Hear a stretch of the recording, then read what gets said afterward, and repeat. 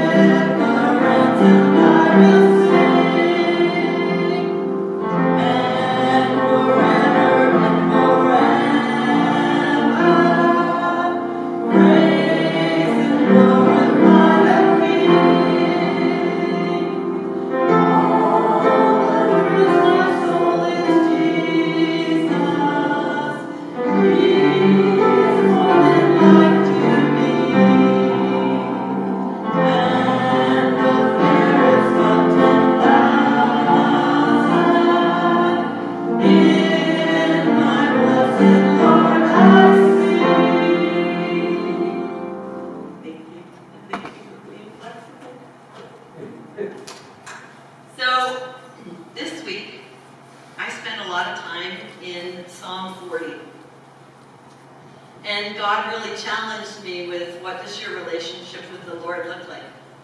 What does your praying look like? So I'm going to ask you the same thing. What does your relationship with God look like? And what does your praying look like? Psalm 40 says, I waited patiently for the Lord. But lots of us go, if it is to be, it is up to me. I waited patiently for the Lord, and he did everything else. That's what Psalm 40 tells us. It says he turned to me, and he heard my cry. He lifted me out of the slimy pit, out of the mud and the mire. He set my feet on a rock and gave me a firm place to stand. He put a new song in my mouth, a hymn of praise to our God. So, do I wait on the Lord? Do you wait on the Lord? Or do we spend our time and energy in anxious fretting? See, waiting feels passive, but I am, and I must be, completely out of control. There is nothing I can do. So how do I wait? How do you wait? We can learn a lot about our waiting ability, our inner state of being, by thinking about, how am I at a stop sign? How am I with certain people? How am I behind slow drivers? Connie and I came home from Kempville on Friday behind the slowest farm tractor. And we came all the way from Kempville to the road that goes to Mountain. And I thought, dear God, please don't let us see an accident, because there was always stuff coming the other way. And so very few people could get around this guy. But I had to be home to go babysit. And I thought, we need to go a different way. How am I behind or in front of a slow computer? During our Zoom service, I couldn't go to the end of my slideshow. And I'm like, okay, I'm going to get this figured out. I'm going to, because they could hardly see the words. It would not go. It just would not go. And it's like, well, can you see them this small? Okay, work. And of course, when I stopped the service, it worked. It did. It did. What has us down in that pit? Our family? They sure can, if we let them. When we think about our sons and our daughters, what about your job? What about finances or bills that are due? What about tomorrow? What about tomorrow? Can any of those put you down in a pit, or is it just me that finds myself there on occasion? See, behind your mask, you all think you're safe, but I can see your eyes. And I know that you've each experienced pits, let me tell you. We've walked through some of them together, and I'm sure we'll walk through more. Corrie ten Boom said, worry does not empty tomorrow of sorrow, but today of strength. Today of strength. So when we want to know about waiting, who else do we look to but Jesus? Jesus was so confident in who he was, who he is, and whose he was, that he always kept his eyes on the Father. And everything he did was because the Father told him to do it. When he heard that Lazarus was sick, he didn't sit there and worry for 4 days. And he didn't think, I better go right now. He waited. He waited. And then he showed up. A miracle happened. When Jesus went into that temple to flip those tables, it wasn't because he went in there in his own strength and thought, oh, you rotten people, look what you're doing in my Father's house. But he did go in there going, you are desecrating my daddy's home. And this is not to be. But he went in the Father's strength. He kept his eyes always on the Father. I don't think he was ever impatient or worried. In fact, in Matthew 6, it it says, I tell you, do not worry, O you of little faith. This is Jesus talking. For your heavenly Father knows what you need. He's talking about you don't have to worry about what you wear, what you eat, where you go. You little birds, I'll take care of you. Look at my flowers, look at my birds. Seek first his kingdom and his righteousness, and all these things will be given to you as well. In John 16, Jesus gave this promise to his disciples just before he went to that cross. And it's to us too. You will pass through a time of intense sorrow when I am taken from you, but you will see me again. And then your hearts will burst with joy, with no one being able to take it from you. Do we focus on that he is coming again and we will see him face to face? We should. We should. For here is eternal truth. When that time comes, you won't need to ask me for anything. But instead, you will go directly to the Father and ask him for anything you desire. And he will give it to you because of your relationship with me. God tweaked how I viewed prayer this week just a little bit. And it was always just crawling on my Father's lap and saying, I need this. This is who I'm praying for. This is who I'm praying for. And I'm praying because Jesus made it possible for me to do this.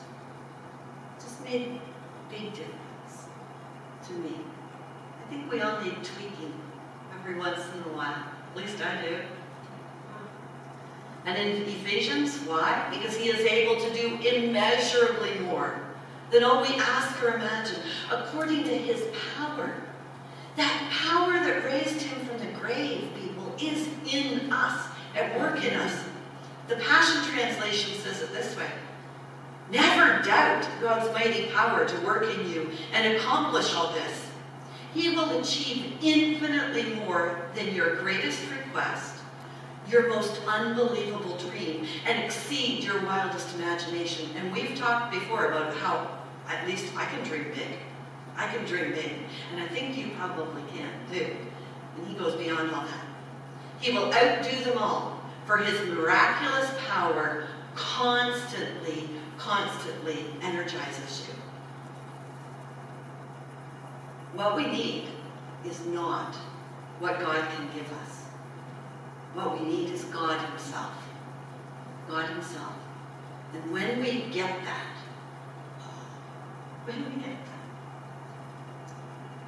Jeremiah wrote the book of Lamentations, and he talks about his pet. I have been deprived of peace. Are you deprived of peace? Today? Yesterday? In the last week? I have forgotten what prosperity is. So I say my splendor is gone and all that I had hoped from the Lord. I remember my affliction and my wandering, the bitterness and the gall, and it's good to remember where we were and the place that Jesus has taken us to. I well remember them, and my soul is downcast within me. Yet this I call to mind, and therefore I have hope. Because of the Lord's great love, we are not consumed. His compassions never fail. They are new every morning. Great is your faithfulness. I say to myself, the Lord is my portion. Therefore, I will wait for him. The Lord is good to those whose hope is in him. To the one who seeks him, it is good to wait quietly for the salvation of the Lord. And remember, hope does not put us to shame, because God's love has been poured out into our hearts through Holy Spirit, who has been given to us. We need to change our perspective. Do you not know have you not heard? The Lord is the everlasting God, the creator of the ends of the earth. He's the creator who spoke, who imagined all these things, each of the different flowers, and when they open up, and when they close, and how the bees go and get pollen and spread that along. He created all those animals. I'm going to send you out an email a little bit later, and it tells so many specific ways that God designed every animal so perfectly. The elephant to be so big and all its legs, and they needed fulcrums to raise that weight off the ground, and the horse goes up on its front legs, and the cow goes up on its back legs. The flowers, that there's a botanist, and he said, if I just had a perfectly controlled thing, I could tell you the time of the day by every flower that opens and closes and when they do, because God has designed everything so perfectly, and He has designed you. He's designed you that you can transform your whole body and your whole way of looking at things by renewing your mind. He's made that brain so incredible that you, by what you focus on and what you believe, can change the way you feel, the way you act, the way you live, and the way you affect the world. And that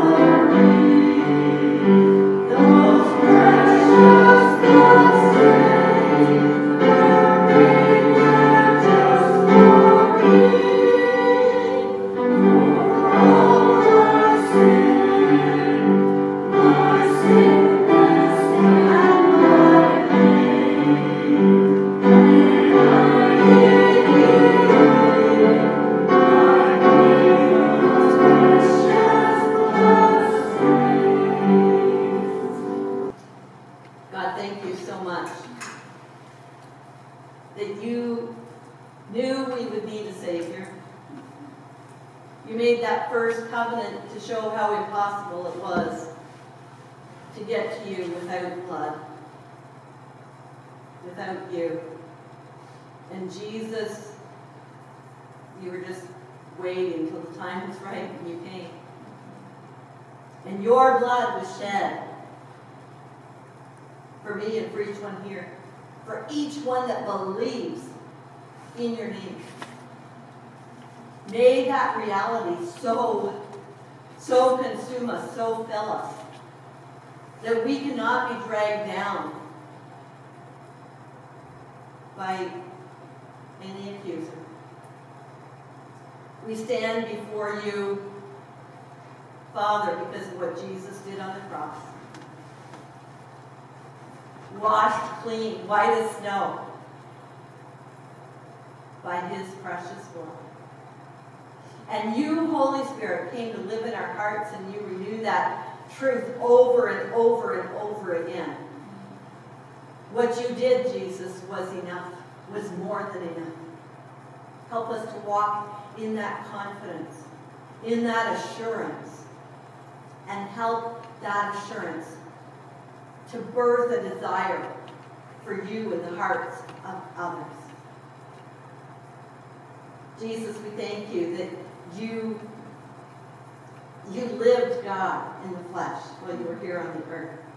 And when you gathered on the last night with your disciples, you took the bread and you broke it and you said, "This is my body, which I'm going to be broken for you. And as often as you eat this, remember what I did, that it was for you, and that by it you are changed forever." Let's take the bread together and say, "Thank you, Jesus, for doing that for me." And then Jesus, you took the cup and you shared with those disciples and with us that this represented the blood of your new covenant. You only had to die once, but it cost you everything. Every precious drop of your precious blood was spilled out for us.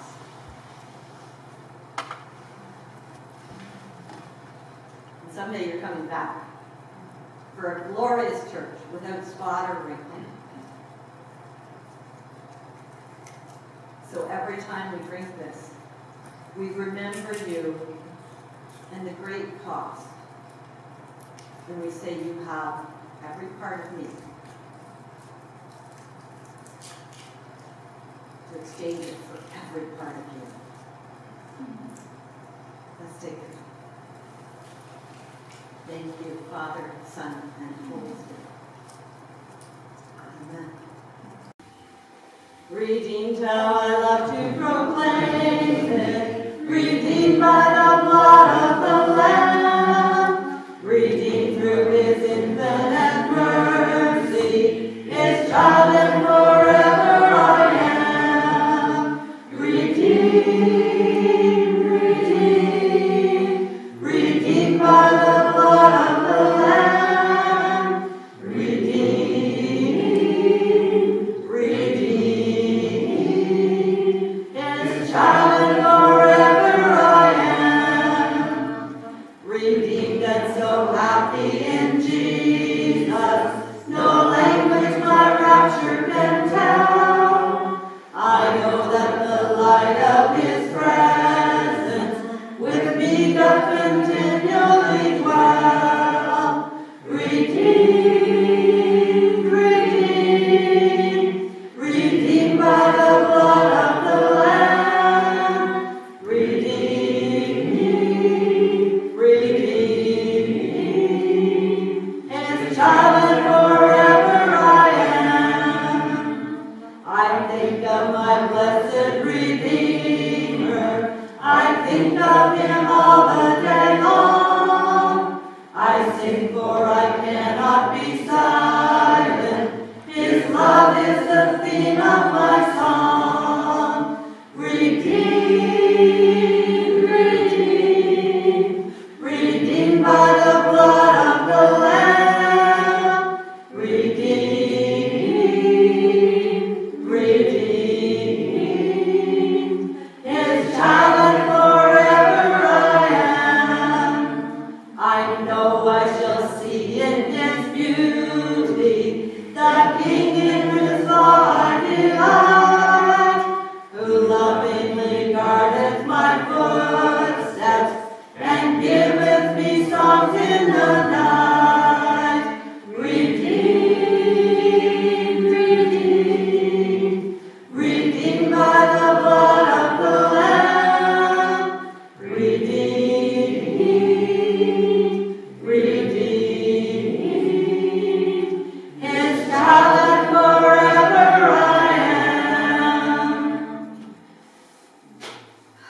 go with God, knowing that you are forgiven, washed clean by his precious blood, knowing that you are appointed by him to share his message wherever you go, through word, through action, and through prayer.